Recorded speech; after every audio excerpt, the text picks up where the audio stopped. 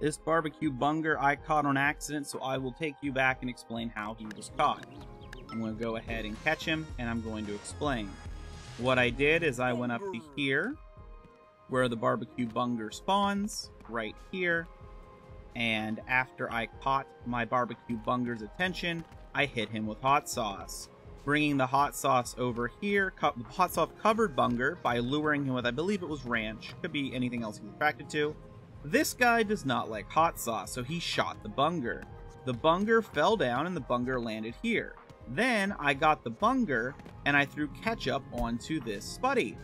The bunger and the spuddy ran into each other, allowing me to catch the barbecue bunger as well as, if I wanted to, catch the spuddy.